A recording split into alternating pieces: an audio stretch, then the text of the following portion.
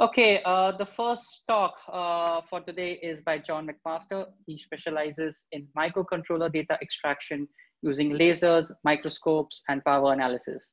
In short, I always introduce him as a hidden gem in the hardware space. Today, John is going to talk to us about taming hydrofluoric acid to extract firmware. There was a comment last time when he spoke that we hope John didn't burn his fingers because he plays a lot with chemicals.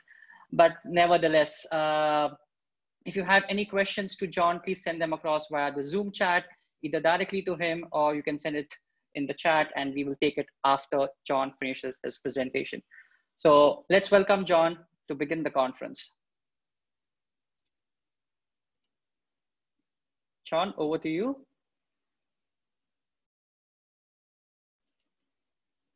You are on mute. Can you hear me now? Perfect. Great. Good morning, John, by the way.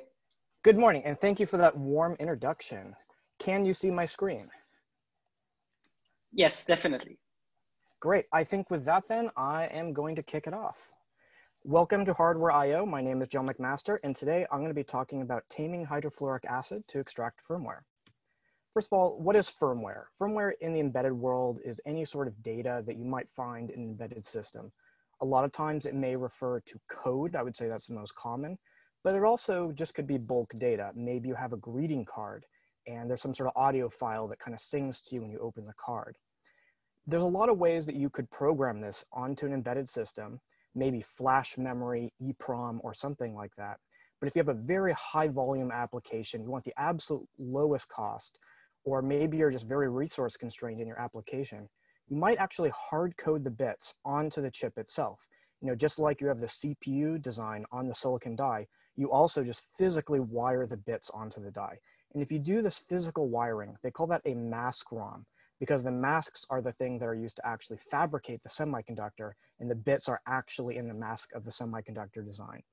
The main reason why you do this, I would say typically is low cost, but the biggest issue is if you make a mistake, you know, you're done, like it's in the chip.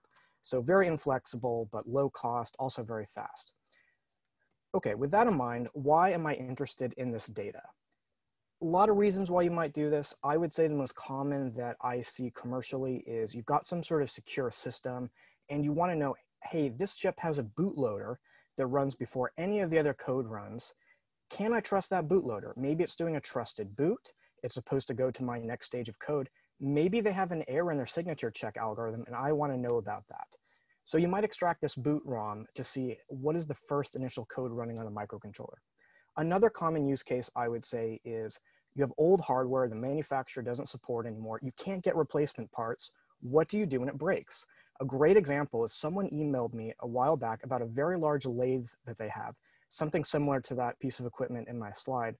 And the issue was they had this power supply that was faulty. It was killing these very rare controller chips they needed to keep it running. And so they were talking to me about, hey, can you extract some firmware from this chip so that we can keep our very expensive machine running? And the last use case that I would say that I see a lot is someone remembers fondly some piece of hardware from their youth. You know, maybe it was an old Commodore computer or a game console that they grew up with. And now, you know, they want to learn a little bit more about it. So they'll look back and try to study it to learn, oh, you know, that's why this system had that quirk or something like that, that they've just always wanted to know about this system. Now, there's a lot of ways you can get firmware out of the system. And I would say that by and large, if there's some sort of test interface on this chip, you should try to use that first. You know, if it's got JTAG or some sort of proprietary interface, you should really try to electronically dump the firmware if at all possible.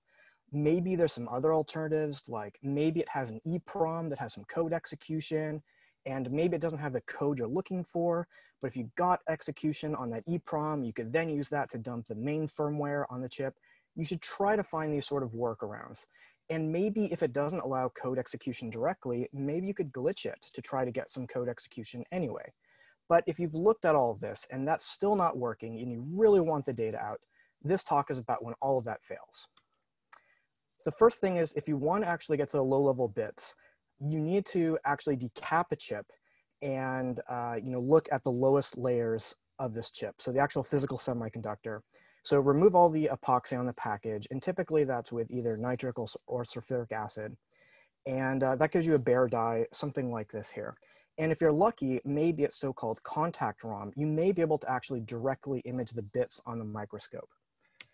But a lot of mask ROMs that you'll see these days are so-called implant mask ROMs. And even if you get down to kind of the lowest layers of the chip, you still aren't going to see the actual bits, similar to this picture here, where there's a little bit of dirt on there, but the actual bits aren't visible. And you need to do something special to actually see the doping on the chip. And one way that you can do that is you can use a process called staining, where stain is basically a special chemical solution to reveal the bits on the chip. And the most common of these is something called dash etch, where dash etch is a mix of nitric acid, acetic acid, and hydrofluoric acid. Now, hydrofluoric acid especially is a very exciting chemical. We'll talk a little bit more about that later. And this process is very sensitive. There's a lot of things that can go wrong, and we're going to gloss over that a little bit in this talk because the focus of this talk will be kind of a novel approach to do this processing and less so on the process itself. But you can see here, for example, the same chip that was etched in two different ways with only very slight differences.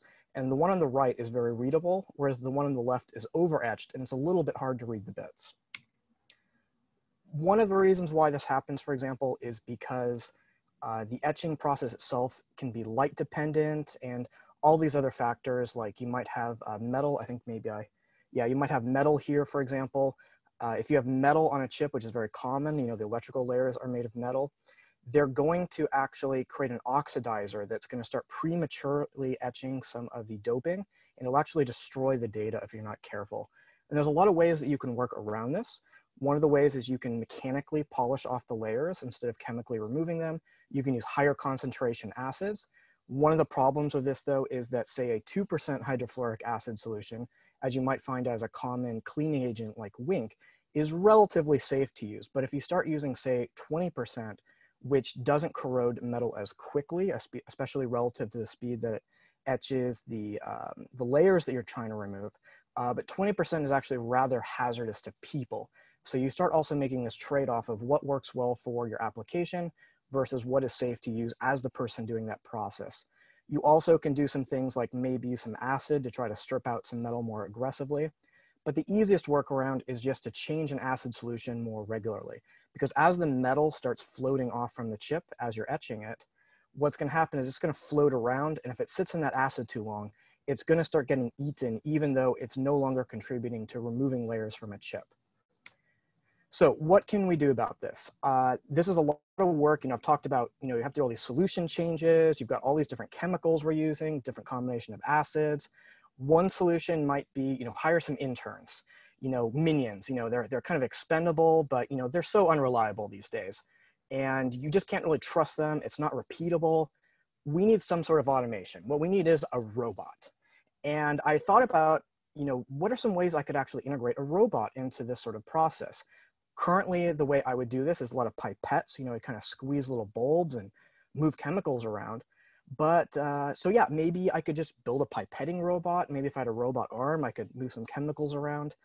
I could change the acid automatically. And one of the fundamental problems is a lot of this stuff I can do by hand, but it's not as repeatable.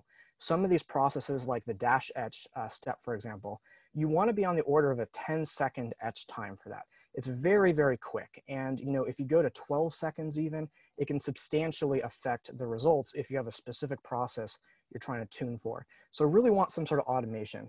The biggest problem, though, with all this, I would say, is a lot of projects I just don't do because I don't want to do this process where I'm changing acid solutions for a few hours to prepare a chip and then doing this very stressful etch process at the end to reveal the bits. So if I had some way to automate things, it would really help a lot of the projects I'm trying to do.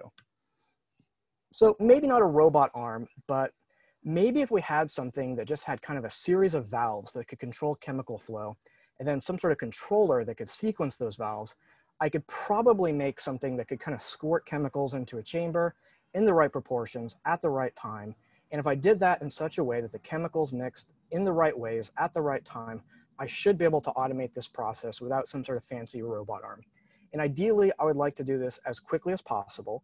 that is, I don't need to build something low cost. You know, this is something that is a specialized piece of equipment, and it's worth it to just kind of throw money at it, because I'm not going to make that many of these, and just design it quickly. At the same time, though, I also don't want to make custom parts. You know, for example, I don't want to have to manufacture my own, you know, manifold. You know, it should be off-the-shelf parts that I can just kind of snap together like Legos. With that in mind, this is kind of the high-level idea of what I was thinking. We need basically 3 solution tanks. So we need water, which allows us to clean the system. We need hydrofluoric acid, which allows us to do some initial etching to get down to the lower semiconductor layers. And then finally, we need dash etch, which will allow us to essentially develop the bits into the substrate into visible bits.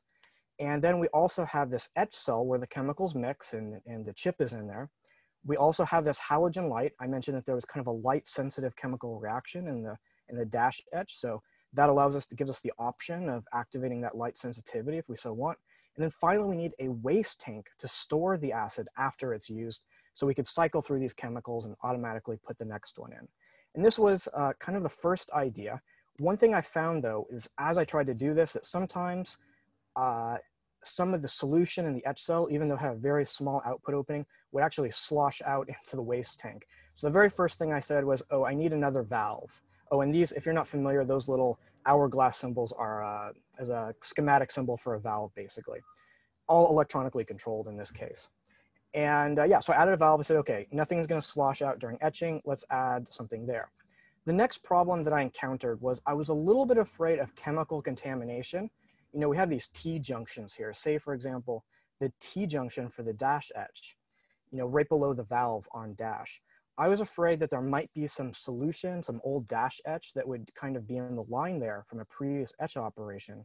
And as I started putting hydrofluoric acid in for the next etch, it would kind of slosh around, grab some of that dash etch, and prematurely etch the chip in a way that I didn't want it to. So to solve this problem, I then added basically some blowback valves. And the idea is that after doing, say, a dash etch where I dispense some chemicals through the dash valve on the left, I then blow air through the system to purge it. And that means that now that there's a literal air gap between the dash tank and the feed line below. And this allows me to say every time that I do one of these dispenses, I know all of the chemicals in the system have been accurately dispensed, and there's not going to be any contamination from a future etch step to a past etch step. And with that in mind, this is roughly speaking what our system is going to look like. And then I'll go into some of these components in a little more detail to show you what they look like. First thing that I was a little bit concerned about is I need some way to accurately, relatively accurately dispense the solutions. And you can find these, you know, metering pumps and all this sort of stuff that'll do that for you. You know, that is dispense 1 milliliter of solution. But I had very caustic solutions that weren't necessarily going to work well. And, you know, I also don't have super accurate requirements. I just need, hey, give me around 1 milliliter, maybe 0.8, maybe 1.2 milliliters, but as long as it's roughly in that range, it's actually fine for my application, because I'm not really precisely mixing things. I just needed to cover the dye. I thought about maybe I could pressurize the lines, but I was afraid that maybe, even though that could be very accurate with pressure regulators, maybe something would burst, it would explode, you know, shoot acid everywhere, and you know, geez, 20% hydrofluoric acid shooting everywhere just kind of scared me. So I was a little bit concerned about pressurizing anything. Another option would be just to gravity feed the system. If I had the tanks relatively high and, you know, had a good line distance where, you know, even if the tank drained a little bit, the pressure remained relatively constant, that would mean that I didn't need another pump to drive that. And it would be a very low pressure that was fairly consistent. And yeah, so I decided to go with gravity feed. But because of that, I need to control kind of a constant pressure. And I decided to use flow restrictors to control the flow rate in that case. And a flow restrictor basically looks like this assembly that you see on the right there. What I've done is basically just nest a series of tubes together to make a very small orifice that fluid can go through. And that was kind of just a guess and check thing, where I tried a few different tube sizes to find a flow rate that I was happy with. I think I shot for something in the 1 to 2 milliliters per second. And yeah, then I calibrated it to find what the flow rate was. And then those calibrations then went into a Python script that just knew, oh, you've got 1 milliliter per second flow. I need 2 milliliters, so turn on a valve for 2 seconds. And that allowed me to fill up the chamber to the levels that I needed to. I did want to test this though, because I wasn't quite clear if this was going to work reliably. So I took a few reverse osmosis parts, like you use for filtering drinking water, and just made a quick and dirty test system that you see there to the right. Instead of using 20% hydrofluoric acid, right out of the bat, I just used some dyes with waters, because roughly speaking, the fluid dynamics, I think, between water and some of these chemicals are going to be pretty similar. So at least it makes a good first order pass. And this was great because it did verify that this way of metering the flow worked. It was reasonably accurate, or certainly accurate enough for my application. So that's good. Okay, now what else do we need? We also need an etch chamber, something to hold the sample. I had a little bit of trouble finding something that had, nice ports on it to get fluid in and out. There are a few commercial solutions for etching wafers and stuff like that, but they looked really expensive, so I didn't really want to buy anything like that.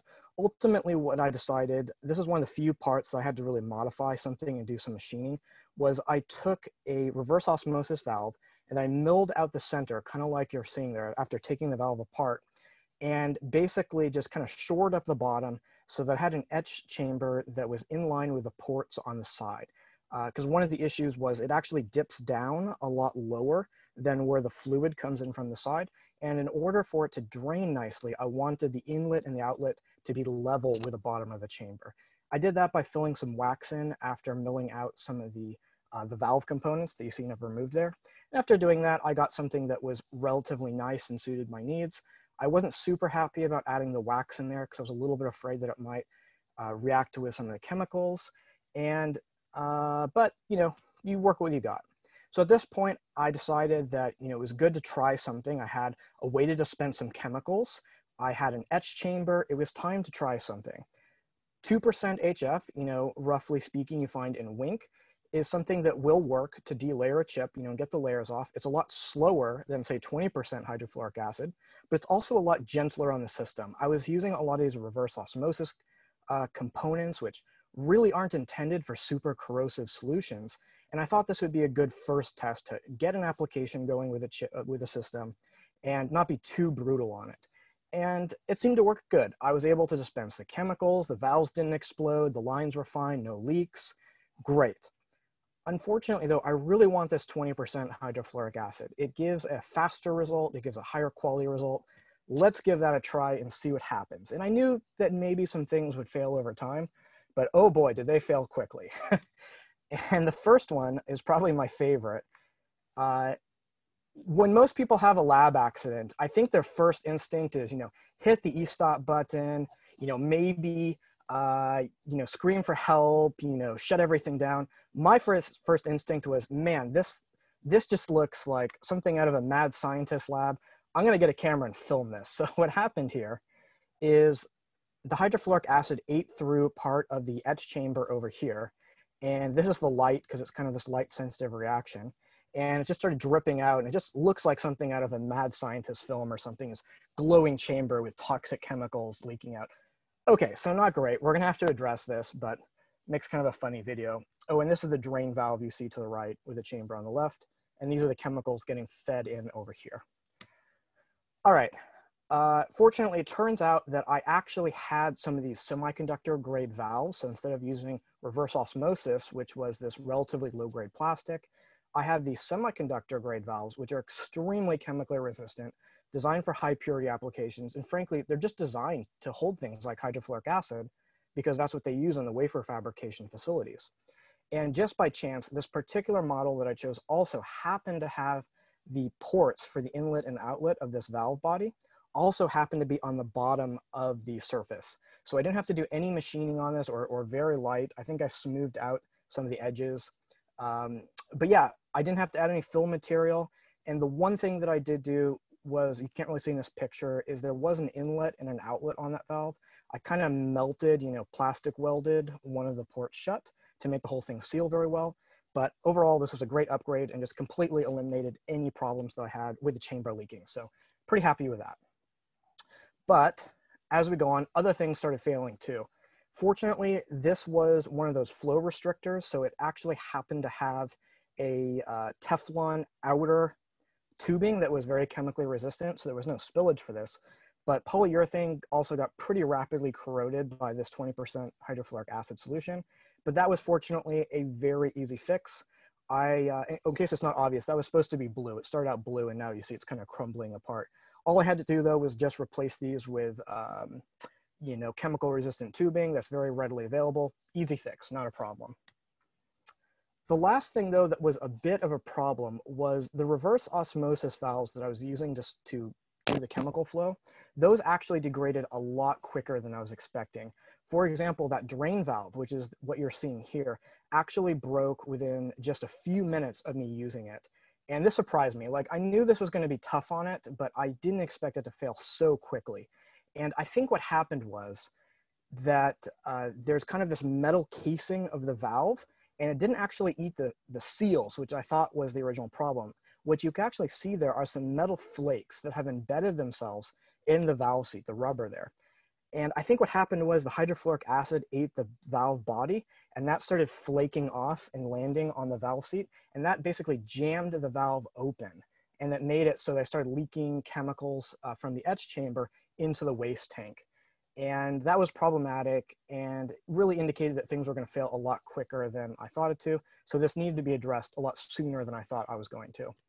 Unfortunately, while you can get full-sized chemical resistant valves, typically made of Teflon, PTFE, relatively inexpensively, let's call it, $250 each, although that's still quite expensive because I need, 2 or 3 of these for a working system. One for hydrofluoric acid, one for dash etch, and one for the drain valve. The miniature chemical resistant valves are even more expensive. I think I was seeing about $800 each, and unfortunately, that was kind of the size I needed. I was a little bit put off by this, and I started thinking, what could I do to optimize this cost a little bit? And my first reaction was, hey, I saw some papers from the nuclear industry. They deal a lot with, hydrofluoric acid, uranium hexafluoride, all these really nasty fluorine compounds. And they had some papers about gold coating some conventional solenoids, like the ones I was using already, to make them more chemical resistant. I thought, okay, that's interesting. I have a lot of gold plating equipment here. And I tried this out, but, gold plating, electroplating, this sort of stuff really is an art form. And I would have needed a little bit more practice to really get something that would work well. And ultimately, I also still have this rubber seat on the solenoid, which is not something that's very chemically resistant. So after having some trouble making a high quality coating, concerns about how long this rubber was going to last on there, I decided to abandon this entirely when I realized that after a little bit more hard digging on eBay, I was actually able to find some surplus miniature chemical valves for not too much money, something like 5% of what I was seeing for them new. And at that point, I was happy to just buy a few of those and move on. All right, so here's a picture of one of them here. So on the left, you can see this chemical resistant valve. That white is the Teflon housing next to the black, which is just the solenoid driving the valve. And to the right of that, you can see one of these conventional reverse osmosis valves, which is not chemical resistant.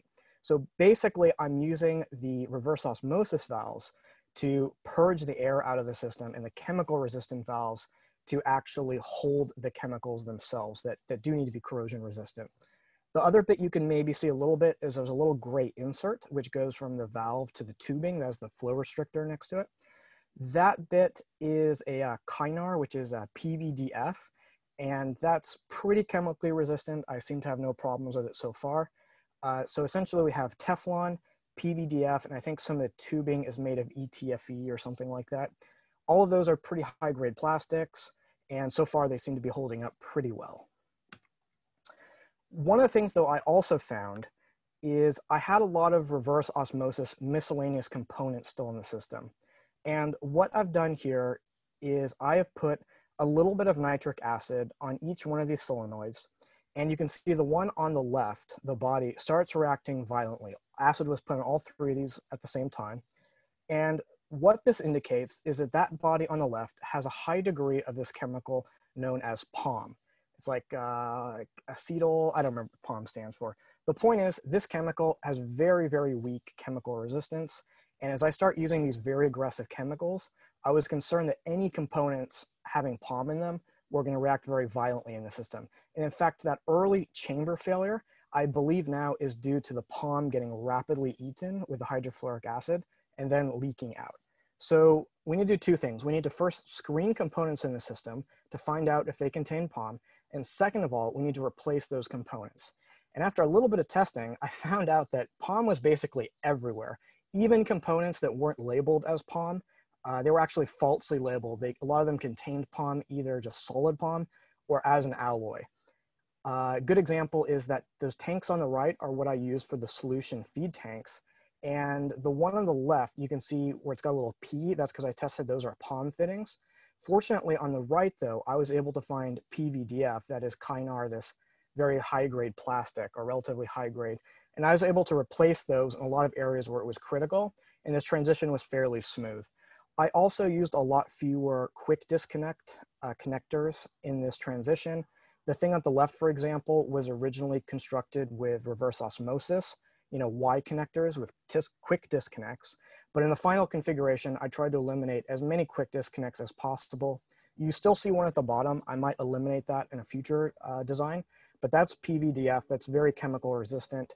And it turns out that a lot of these PVDF fittings get used in the hot beverage industry. So maybe if you have like a hot coffee machine or something like that, they will use these high quality plastics in those machines.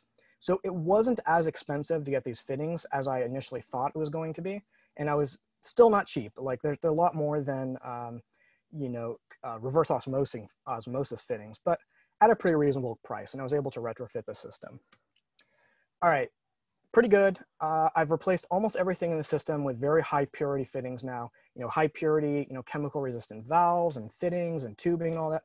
Unfortunately, there was still one more problem. I noticed in the dash etch tank, I was getting this black gunk that you see building up in the line there. That's supposed to be basically a clear white translucent color in that middle image, but you see this black is building up in the column there. And on the right, you can see the top of the flow restrictor, where at the very top of the flow restrictor is maybe a tube here. You can also see there's this black layer building up. And I also saw these splotches on the chips, and you can see even a chunk landed on the one at the left, and it really created these etching defects. And it's really important to get very even etching on these chips. So this was a big problem. I need to figure out what was going on. Fortunately, though, I realized that the flow restrictor is very high up in the system. So if something was settling there, it meant that there wasn't a lot above it to troubleshoot. The tanks looked like they were fine, but one of the most complicated bits of the system are these shutoff valves.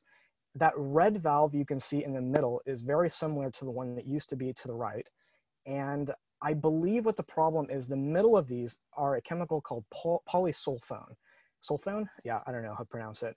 Anyways, as best I can tell, that was the component being corroded, and it would have been good to have an emergency shutoff valve on this chemical tank. But since it was being corroded, I had to remove it from the system.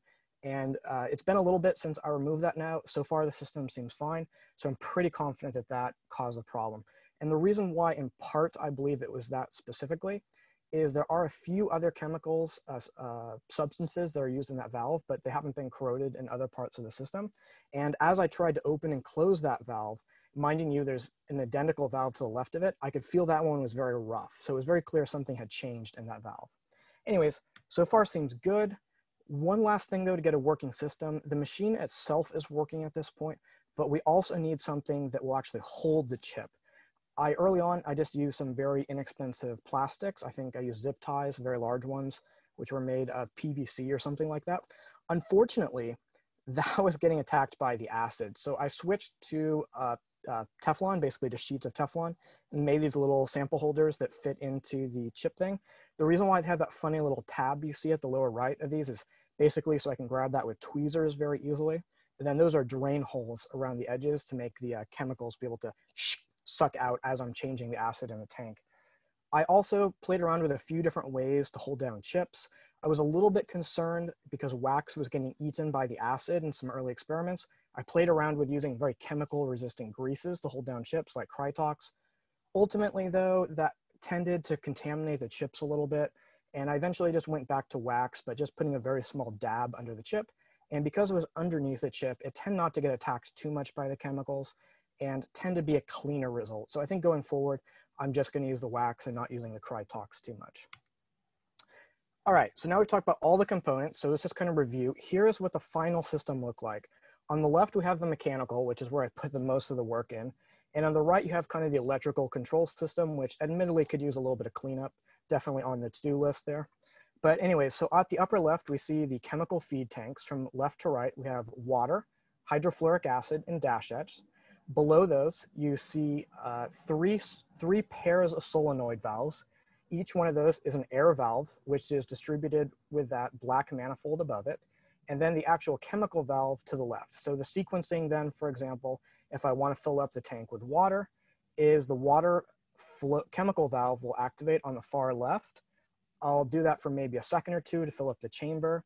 That valve closes, and then the valve to the right of it opens, and some pressurized air clears out those lines.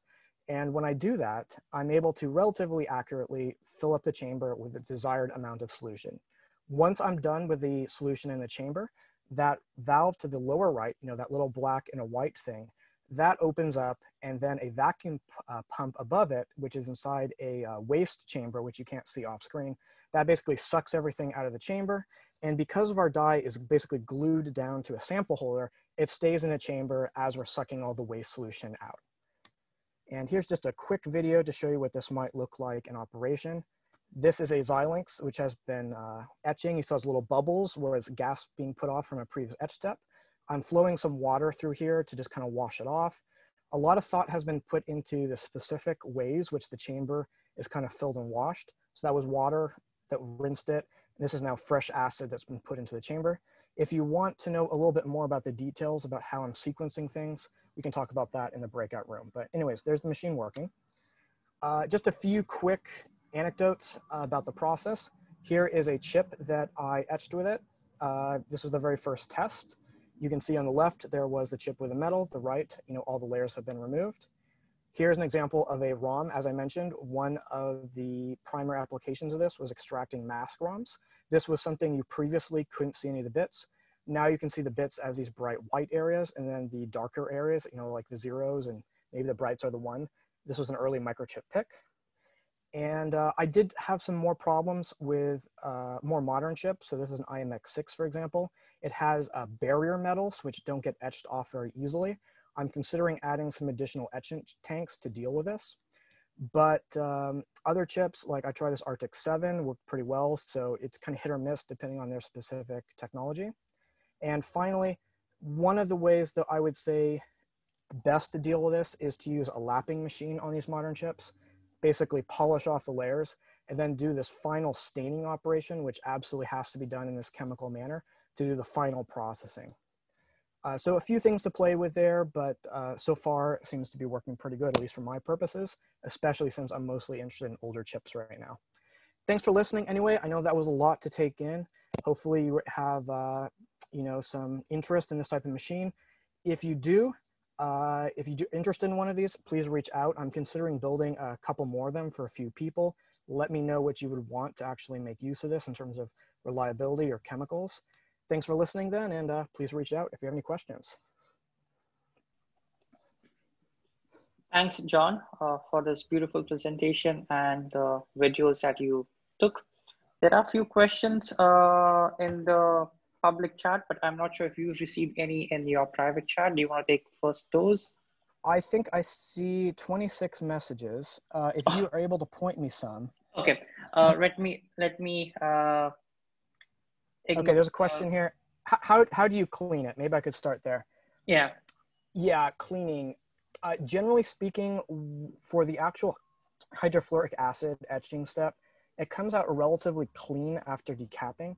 If there is some debris on there, maybe another round of nitric acid to clean off, say, organic residue. If I got some wax on it from setting it onto the sample holder, maybe acetone to take that off. It depends on the specific contamination, but generally speaking, I'll use something like IPA, rubbing alcohol, maybe ultrasound it, and then inspect it under a microscope, especially as I'm preparing to do that final dash step, which is very sensitive. And as long as that's reasonably clean, that final wash step, which happens automatically in the machine, will give me a very clean surface to get a reliable reaction. There's another question. How many hardware chips do you destroy before achieving a perfect result? That's a good question. Generally speaking, what I've found is two things. I will get practice chips if it's something very rare. So say this PIC microcontroller, if that was something that I was like, oh man, we only have one of these, very rare, maybe I would find some sample chips that were very similar, practice it on those first to make sure the process is right. That said, I've actually processed a fairly large number of chips now of that vintage. And I would say that there are things that I could do to optimize it to get better results. But typically, I'm able to get something good enough on the first try, at least for older chips, that one chip is enough. For newer chips, where I don't quite have the process right yet, I would say maybe 3 chips-ish, maybe 1 to kind of tune the process a bit, and then a couple of chips to actually extract the bits on. Having 2 chips adds some redundancy as bit errors are encountered, and that allows me to get a much higher quality result. So let's call it 3. Something like that. Let's see, any other questions? Oh, intrigued about the TL866. Yes, so as some of you may be aware, I'm just gonna do a short plug. I am the lead for the Open TL866 project, which is an open source device programming firmware. And part of the reason why I have that there is A, I'm just familiar with the code base, but B, there is a Python library that just allows me to bit bang on the pins. So for quick prototyping, I didn't have to write any embedded C code. I just put this microcontroller board over there and just said, you know, turn switch 3 on, and that was just very quick to set up. Long term though, there are some safety concerns with that. I really would like atomic operations, you know, turn valve on for, you know, 1 second so that if the laptop falls asleep, you know, after valve open, that the valve just doesn't stay open. So definitely on the improvement list to move away from the TL866 for multiple reasons, but for prototyping, it was definitely a good move.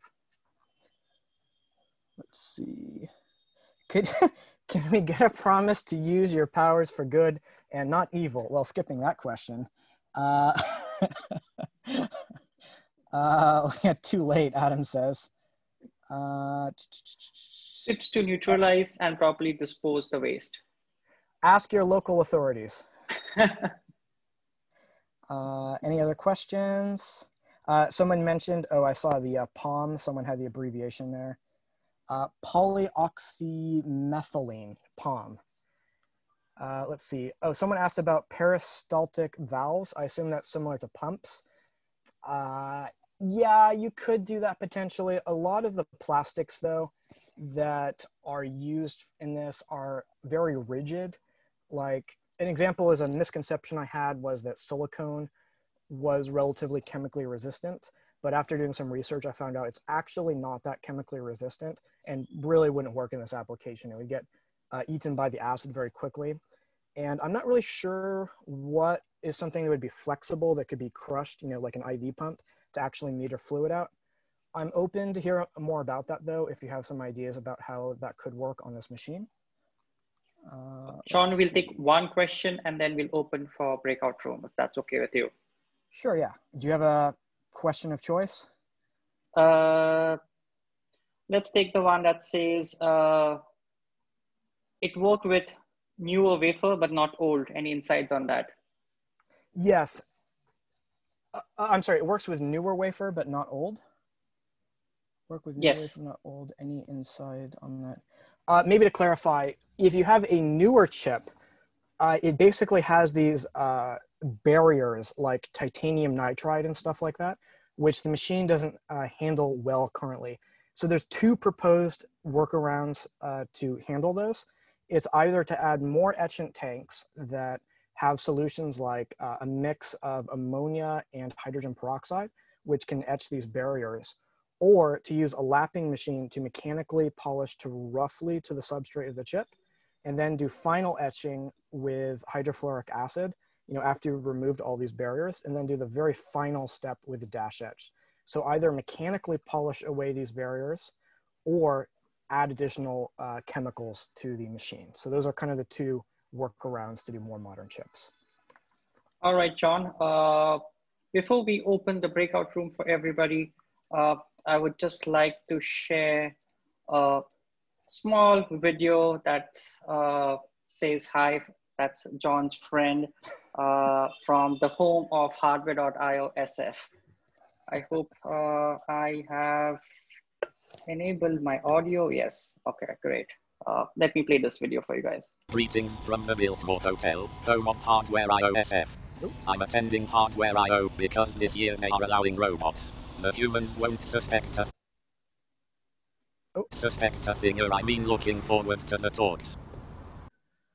I see your desktop, not the video. Okay, my bad. I didn't. You should have told me that. Well, I wasn't sure.